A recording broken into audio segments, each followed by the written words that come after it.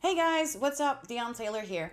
In this particular video, I'm going to show you how you can use Power Automate to send out scheduled emails with Dynamics 365 data. So the exact scenario is that I want to send out an email once a week to all of my sales executives with a list of all of the newly created opportunities of the past week. So if this is something that you're interested in, definitely go ahead and watch this video.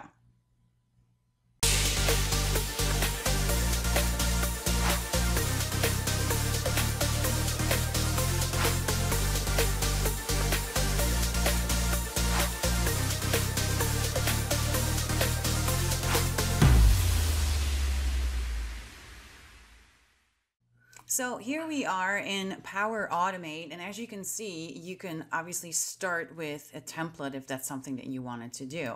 Now, I wanted to do this video because when I was searching for this template, summary, email, I found that this guy, this is what I want to do, right? But you can see here that this connector is the old deprecated Dynamics 365 connector. So you don't really want to use that. Obviously, you can start with this, right? So you kind of have some of these steps in there. But I kind of found that, creating it from scratch might be a good way to do it as well. Again, if you want to take a look at this, just go ahead and click into that. You can kind of see what they did, but I'm actually going to start from scratch. So you can just go ahead and click into my flows here, or you can obviously first create a solution and create the flow that way as well. You can see here that I've already looked at this a little bit as well, but let's just go ahead and click new. And we want this to be scheduled, right? So that's why I'm going to click here on scheduled from blank. And so of course you have to put the name of the flow in here first. So let's just go ahead and do that. Schedule opportunity, email. Let's just say we are going to start that today at whatever time, let's say 10 o'clock or whatever time you want to pick for that. And we want to repeat that probably not every minute, probably every week. And we said earlier, I want to send it out on Mondays. So now we're just going to schedule that. As you can see, it's going to run every Monday, starting at this particular date, which is obviously a Sunday. Okay, I'm just going to hit create, and you'll see now that the reoccurrence that we just configured is already here. You can see runs every Monday, every week, and I can edit that as well if I want to change that frequency from here, obviously. And then I can change, right, the days from there as well if you made a mistake there. So the next step that I want to get through is I want to get the past time. So we're going to search for get past time. And here we go. This is what we want to get. And I'm actually going to zoom in a little bit. And the interval, this is really the time interval between the current time, as you can see. So we want to go back. I said we wanted opportunities for the past 7 days. I'm going to say 7 days.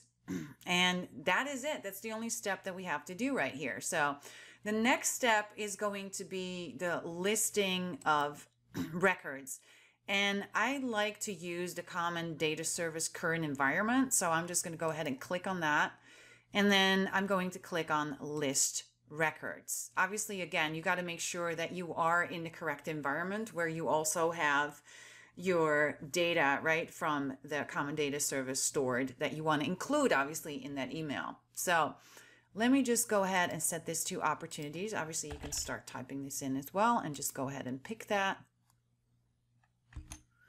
And then you can do some advanced options in here as well.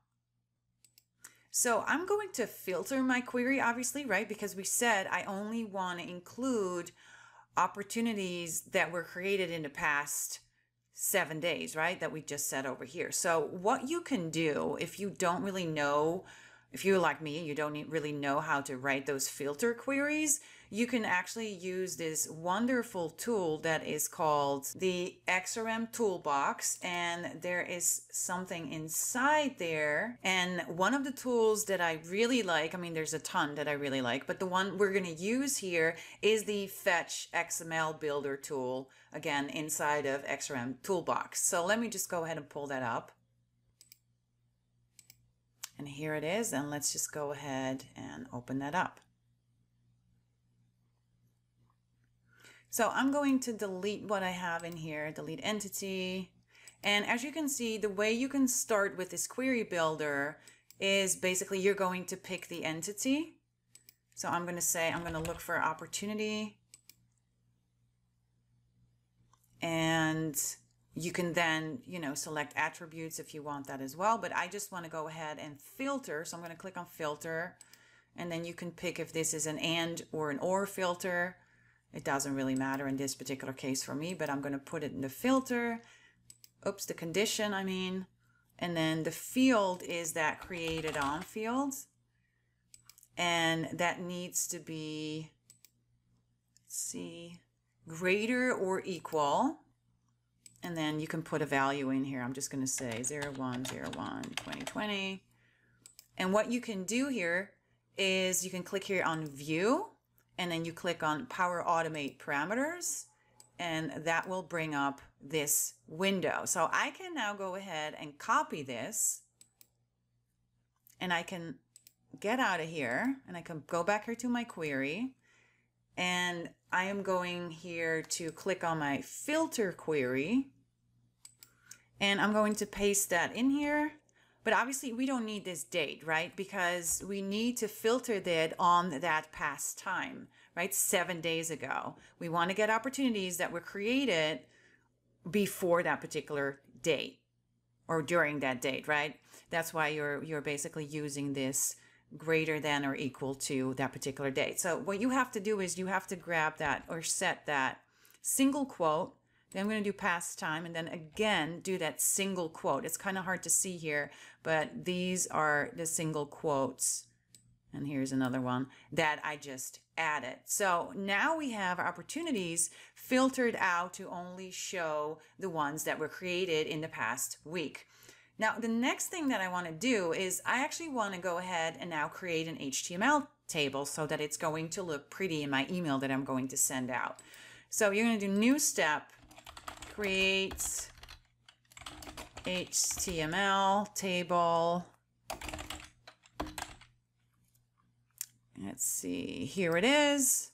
And I want to create that obviously right from my list record step. So I want to get the value, that list of items. And then if I click here on show advanced options, I want those columns to be custom, right? So I want to get like here in the header, I want to get my opportunity ID, and then I want to get the opportunity name,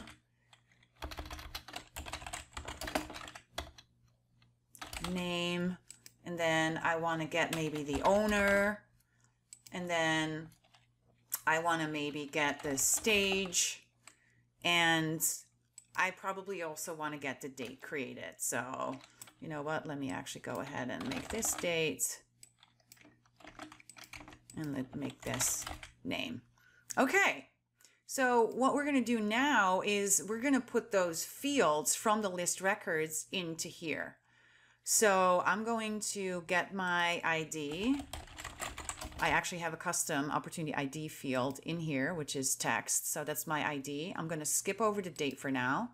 I'm going to go ahead and do the opportunity name, which is a topic field, the stage, which is the pipeline phase, and the owner is owner full name, right? Now, I could put the date in, the created date in here, but that's actually going to be a problem because it's not going to be correct. And that's because of the time zone that that date is in. So basically what I need to do is I need to convert this that date field, that created on date field from UTC back to the time that I'm in. So that's what I'm going to do, and I can do that with an expression. So let's go ahead and do that. I'm going to get rid of this, and I want to put in the expression. Now, what I really needed to get is really that created on field, right? So let me put that back in here so I can kind of show you created on. If you kind of hover your mouse over that, you see that it says this field is referred to as item, and then it's kind of hard to see, but I'll zoom in a little bit. Item, and then you have two, opening bracket, closing bracket, question mark, right? That's what I want to use. So what you can do here is I can just inside here, this cell, I'm going to select all, and I'm going to copy that. And then I'm going to start with my expression. Let me get rid of that now. So we want to convert from UTC. This is what I want to do, right? So I'm going to open a bracket, and then I am going to put, right, the timestamp is that created on field. So I'm going to copy that in here. So the only thing that was not in there was this @ sign. So I'm just going to go ahead and get rid of that. So this is the created on field, this whole thing over here that I just grabbed, right? So what I want is I actually now want to set a format, or I basically want to not set a format. I want to convert this into the time zone that I'm in. So I'm going to do a comma, I'm going to do a space, right? Destination time zone is what it says over here. And I actually found here the destination time zones. Let me zoom in a little bit again, right? And I'm looking for Eastern time. So I'm going to do Control F, Eastern. There we go. Eastern Standard Time, or US Eastern Standard Time, right? So I'm going to use this. This sounds pretty good to me. I'm going to copy this. I'm going to go back in here, and I'm going to put in, again, a single quote, and I'm going to copy, right, US Eastern Standard Time, and then I'm going to do another comma, and then I want to actually format it. How do I want that date and time to show up? Or do I just want, the actual date? I don't care about the time. So what I'm going to do here is I'm going to do a space. I'm going to do another single quote. I want to do 2 D's, and then I'm going to do /2 months, and another slash, and then Y 4 times. And then you can see here's my closing bracket, and that should be it. So I'm going to click OK, and I just converted that date field from UTC into US Eastern Standard Time. So this is great. So in my next step, I'm going to send the email. And obviously you can just go ahead and use this send an email, or you can do send an email from a shared mailbox. So basically what I did is I set up that shared mailbox, and that's what I'm using to send those email messages from. And if you want to know how to do that, let me actually go here to Exchange. So you can just go ahead and then click on mailboxes, and then at the top here, you can see add a shared mailbox. So you want to make sure, obviously, that you can send messages, right, from that particular mailbox as well, because otherwise your flow is going to error out, obviously. So let's go ahead and go back here. So I'm going to do this, send an email from a shared inbox. And this is where I'm going to be able to pick that mailbox, right? That's where I'm sending from. So it's called Sales Communications. Here we go. And then here I can put an email address in here. I can send this to individuals, or you can, again, set up a group, or what the other thing you can do is a distribution list, right? And you can add members to that and just send it there. I'm actually going to send this to sales reports at whatever that email address is. Let me actually copy and paste that in. That is my email address that I'm going to send it to.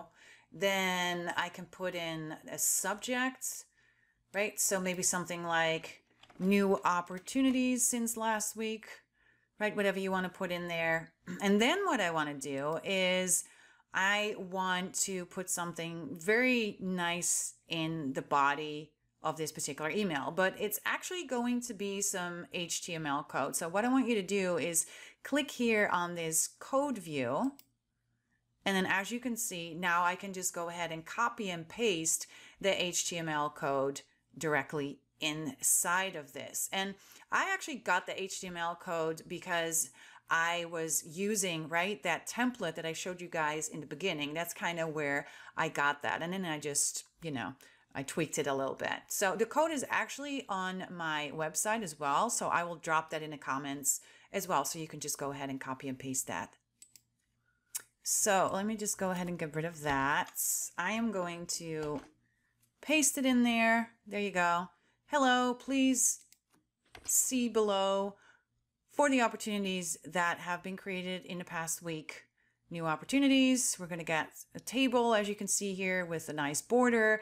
And then what we want to do, you can see that right over here, insert the output of the HTML table right over here. So I'm just going to get rid of all those spaces. Oops.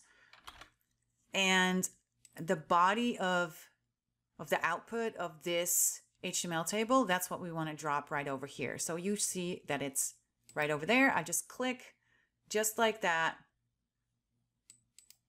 And that is it. So now I'm going to save this flow.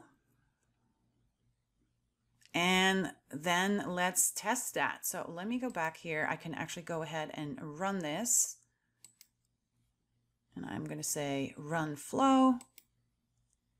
And that was done. And now let me go ahead and see what happened here. Oh, it failed, so something wasn't right. And what happened here?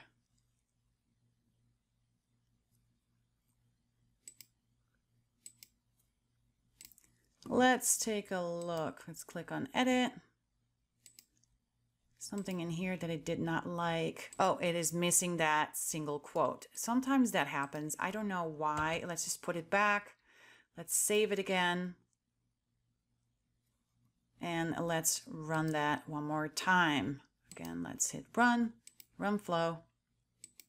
And there we go. Let's take a look here. Now it succeeded. So let me pull up email and show you what that looks like. And here is the email message that just came in. So let's take a look at that. And you probably want to compare this also with an advanced find, right? To make sure that you're actually getting the correct data back. So we'll do that in a second. So here are the two opportunities. 334. This is obviously not correct. So I did something wrong with the date here. So let's go back. Here is my convert from UTC. Let's take a look at that expression. Convert from UTC, item created on, that is correct. US Eastern Standard, that is correct. Oh, I already see what I did here. We want the month first and then the dates, but we want to do the month with caps, then the date, and then the year. So let me just go ahead and update that, save that. Run the flow, and let's take a look.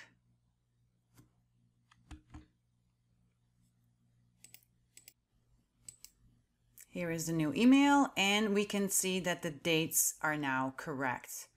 We have opportunity 211 created on 09/29/2020, and we have opportunity 277 created on October 3rd, 2020. And you probably, when you're testing this, you want to take a look at your data in Dynamics 365, right? So I basically said, hey, only show me, you can see filter by anything that was created within this past week, right? So you want to make sure that you actually compare those two. I hope you guys enjoyed this video, and if you did, please hit that like button. Make sure you check back again next week for yet another video. Thanks so much and have a great day.